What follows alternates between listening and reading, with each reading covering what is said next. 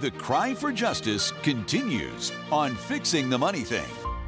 So leadership, as we have said, is vital to where a nation is heading. Righteous government. I'd like to follow a couple more kings today. We'll go back to our text in 2 Chronicles and show you a couple more kings. I want to make another point with these kings. You know, it's interesting to follow these kings, and you'll see a lot of results that you can learn from. In chapter 26 of 2 Chronicles, we find the nation of Judah. Remember, we have two nations, Israel, the 10 tribes, and then Judah, the 2 tribes in the south. And here we find King Uzziah in chapter 26 of 2 Chronicles. And it says there in verse 5 that he sought God during the days of Zechariah, who instructed him in the fear of God. And as long as he sought the Lord, God gave him what? You know, I think this would be a great slogan for you to write down somewhere in your house. As long as he sought the Lord, he prospered. As long as you seek the Lord, you'll prosper because you'll have wisdom and understanding. Now, if we go on down to verse number 7, it says, God helped him against the Philistines, against his enemies. Even the Ammonites brought him tribute, and he was known, he was famous to the border of Egypt because he became very powerful and very wealthy. Now, here we see that a man who is seeking God had great success. His enemies are at peace with him. They're actually even bringing tribute to him. And we find great prosperity, and he's now famous. And so that's awesome. Verse number 15. His fame spread far and wide, for he was greatly helped until he became powerful. So Uzziah was a successful king in the sense of having trusted God. He had a son named Jotham. We turn the page to chapter 27. We'll find Jotham. Verse number 6, we find these words. Jotham grew powerful because, everyone needs to know why, right? Because what reason? He walked steadfastly before the Lord his God. So we see two examples here that as long as he sought the Lord, he prospered. And as long as he walked steadfastly with God, he grew powerful and had great success. Now, Jotham was a good king. He had a son who took over named Ahaz. We find he was not a good king. And let's pick up his story in verse number 1 of chapter 28. Ahaz was 20 years old when he became king, and he reigned in Jerusalem 16 years. Unlike David, his father, meaning the lineage of David, not his actual father, he did not do what was right in the eyes of the Lord. He walked in the ways of the kings of Israel. Remember the Ahab, the northern king, the kings of Israel, the 10 tribes, were very wicked. He also made cast idols for worshiping the Baals. He burned sacrifices in the valley of Hinnom, and he sacrificed his own sons. He burned up his own sons as an offering to Baal. He followed the detestable ways of the nations the Lord had what? Driven out before the Israelites. He offered sacrifices and burned incense. There he goes on, and it says, verse 5, therefore, everyone say the word therefore. Therefore, the Lord his God handed him over to the king of Aram. His enemies then came against him. He was also given into the hands of the king of Israel, who inflicted heavy casualties. We find here in verse number 6 that they lost 120,000 soldiers in one day in a battle. So we have a vast difference here of a picture of two kings who sought the Lord, put him first, had great success. They were at peace with their enemies. They were wealthy. They became famous, stability. And we find the difference of a king who decided to rebel against God, and he is now made liable to destruction. Now, the point I'm making is, as the king goes, or the laws go, or the government goes, so the people go. Let me say this again. As the laws go, as the king goes, as the government goes, so go the people. And we find a great impact. As the nation was led this direction, we have 120,000 men and young men who are not going home to their families. Besides that, you follow this on down to verse number 8, the Israelites, the northern kingdom, which was at war with Judah, captured 200,000 wives, sons, and daughters, and carried them back to Israel. This is an amazing difference, friend. And why would you say that? It says, therefore, God turned him over. You see, God had to withdraw his hand. Not that God did it. God had to withdraw his hand from the blessing of this nation. Are you following me? And so as the nation goes, as the government goes, so go the nation, and so are the people impacted. And so as we sit here today and we see that 45% of Christians don't vote, we're being deceived, friends, if that's our attitude. Because you're all in the same boat. We're all in the same boat, right? And where the nation goes, we're going. We can't sit here idly by.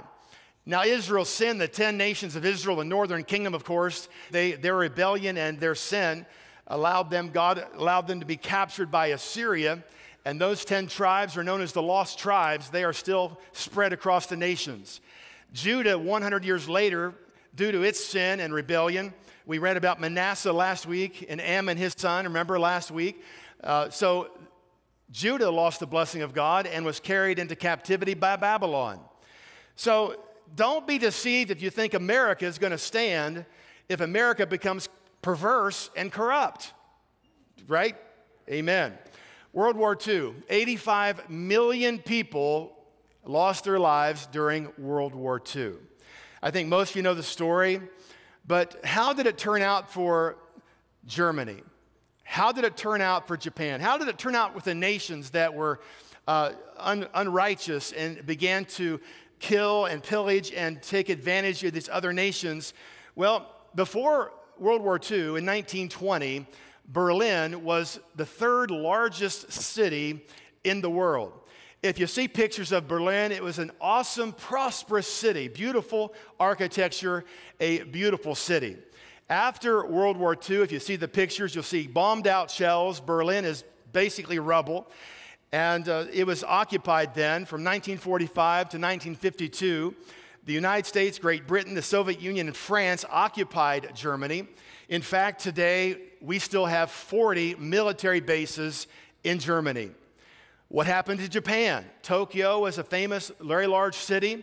If you look at Tokyo after the war, it was burned, completely flattened. It was burned out.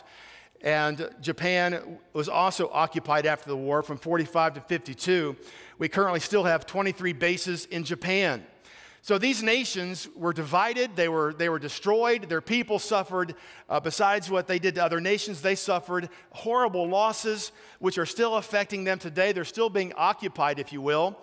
And so the word's going to come to pass. And, talking about occupation, Jesus told us as believers to occupy till he comes. That may give you a little more insight to what he's talking about. You see, the occupying people, armies, are the victors. And they're occupying the territory that they've captured. They're now occupying it. And so we have, through Jesus, we've now occupied, Satan is a defeated foe. You with me? He's defeated.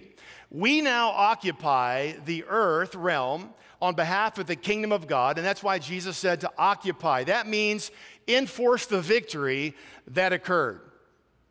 Enforce the victory that has taken place. So we occupy spiritually in the spiritual realm, amen?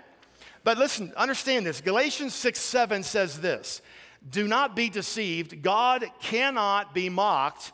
A man or a nation or a woman reaps exactly what they sow. You can't mock God, friend. This is a law. It'll happen, all right? You say, well, Pastor Gary, what about the 64 million people that have been ripped limb from limb in their mother's womb in the United States? Is that not a horrific crime against humanity? I agree that it is. It's a horrific crime against humanity. But here's the problem. That crime has been declared righteous by the government of this country. Let me say it again. That crime has been declared righteous, right, and good by the government of this country. As I said earlier, as the country goes, so go the people. Right? What about the perversion that's happening against the nuclear family, the family that God designed, a male and a female? How is it that the United States has laws that they call righteous, righteous meaning they consider it right and good, that we pervert family as God designed it? So we have to talk about worldview, because your worldview is how you're going to interpret life, right? Okay. An ungodly person does not have a godly view of life. Would you agree? They don't know. Who on the planet has a godly, righteous view of life? Come on, help me out. Christians, right. Having a proper worldview. Christians are the salt, preservation. They are the light. They are there to reach people with the right picture of life, right? Well, Romans chapter 13, Paul talks about law and order. For the one in authority is God's servant for your good. But if you do wrong, be afraid, for rulers do not bear the sword for no reason. They are God's servants, agents of wrath to bring punishment on wrongdoers. That's a great scripture, but what happens if the laws are all changed and no one's a wrongdoer? Who has been cut out? God. Let me read it again. The one in authority is God's servant for your good. But if you do wrong, be afraid, for rulers don't bear the sword for no reason. They are God's servants, agents of wrath to bring punishment on wrongdoers. But what happens if the laws are changed and no one is a wrongdoer? Who is cut out? God is cut out. God is cut out. A perverse nation cuts God out. There is no right or wrong. Hi, I'm Gary Keesee, and you will never fulfill your destiny until you fix your money thing. Visit GaryKeesee.com, and don't forget to hit the subscribe button below for more amazing weekly videos on fixing your money thing, and thanks for watching.